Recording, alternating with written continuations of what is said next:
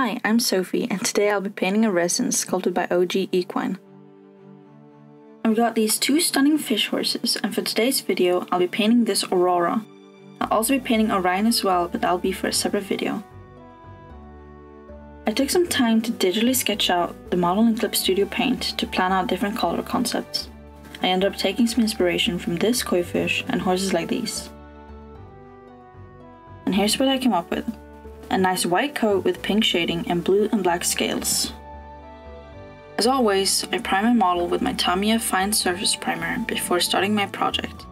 Then I take out my oil paints and start painting the base color. I focus on the front half of the model before painting the tail, and this is mostly so I have something to comfortably hold on to while I'm painting. Here I'm painting the base color of the mane with a soft yellow color before going back to the body.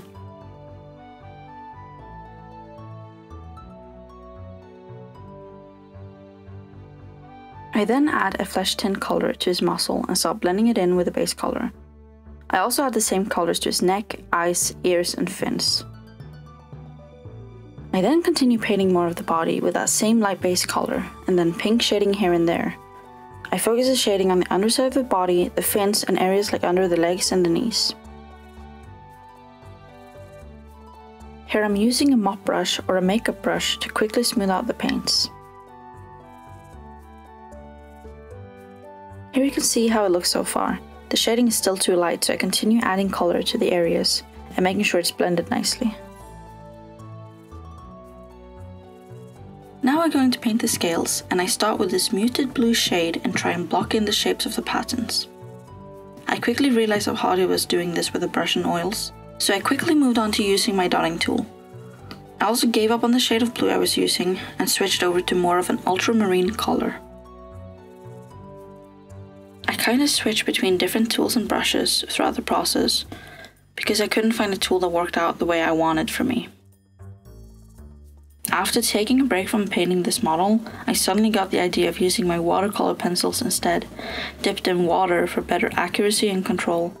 This turned out to be the method that worked out best for me, so this is a tool I will use for the rest of the video. Once I'm done blocking out the blue scales, I switch to a black watercolor pencil and layer it on top.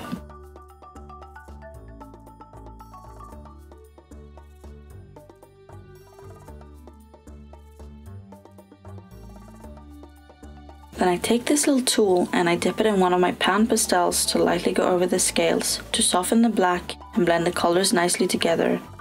This also helps give them more of a matte appearance. I dust off some of the pastels and move on to the other side of the model. The process is the exact same as before, minus the pain of using oil paints with different tools and brushes for the scales.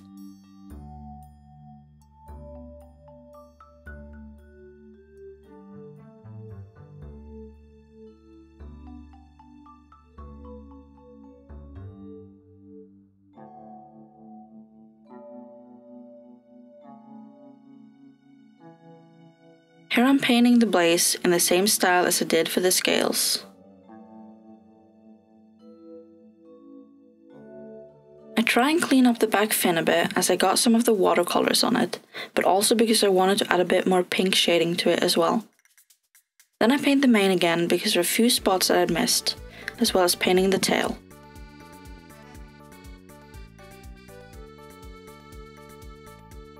I'm adding a few details to the hoofs as well before I wait a few days for the paints to dry. In the meantime, I'll work on the base. I start by grabbing some DAS modeling clay so I can make a temporary base for a model, so it can stand while I paint the base. I don't really enjoy sculpting with this clay, but it's great for this purpose. It looks a bit goofy, but it works just fine for this.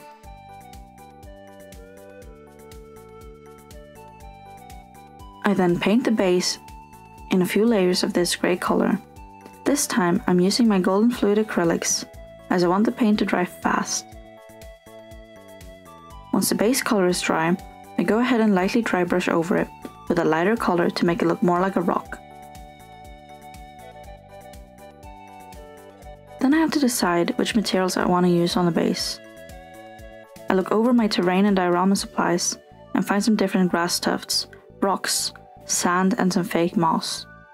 I take some time to decide but I ended up deciding on only a few of these with a small base. I take some of the moss-like material and add some magenta paint to it. My idea is to make it look like colorful coral, and I also add some white to it to make it lighter. I place it in some paper towel and press out the excess paint and set it aside to dry while I paint some more moss, but in purple this time.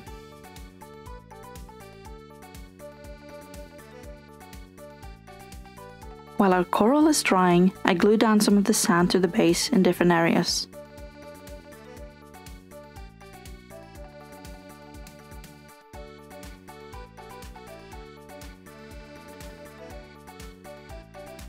I cut out some tiny pieces of the corals and glue them onto the base as well. For last, I add some dark grass tufts to resemble seaweed or other underwater plants.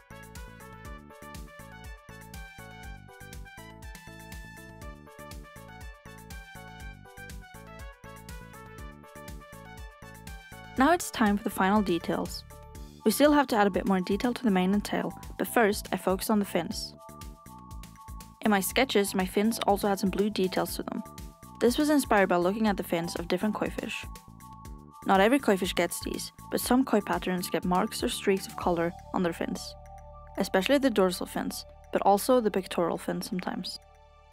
First I paint in some blue lines, and then I blend them in with the same colors as the rest of the fins, as I want them to be a bit subtle. I work on all the different fins for the model for quite a while before working on the mane. Let's work on the mane and tail now. I go in and paint some areas with a similar color as the base, but in a slightly more pink shade. I also use a slightly darker shade too, for some variety. I also do the same for the tail.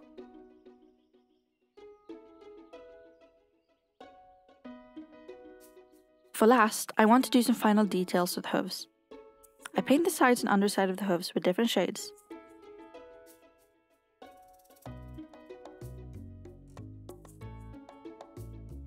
Then I check the model over to see if there's more I want to do. But I finally feel like she's done and ready to be signed and varnished.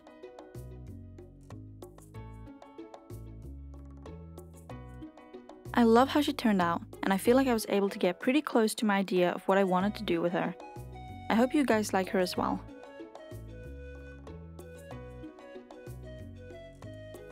Thank you for watching, and please subscribe to see more painting videos like these. Let me know if you enjoyed it in the comments below, and I'll hopefully do a video on Orion in the near future, but I might work on another project first.